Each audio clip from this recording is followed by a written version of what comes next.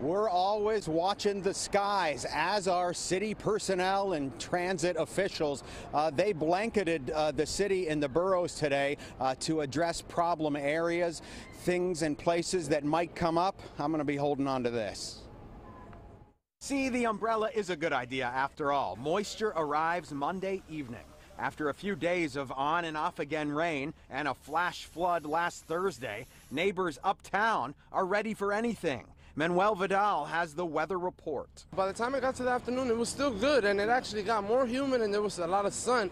But then the wind started picking up, and that's how we knew it was kind of coming. A lot of rain quickly appeared uptown last Thursday, submerging roads and an entrance to the West 157th Street subway station.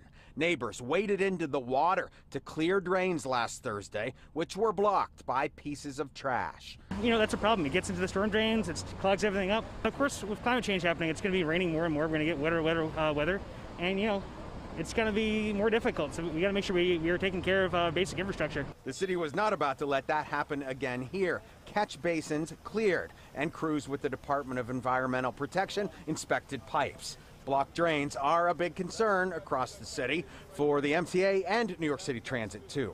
A lot of what we do is dependent upon what comes into our systems, but we're also relying on the drains that the city has. Even when it's not raining, New York City Transit and a network of pumps remove about 14 million gallons of water from the system every day.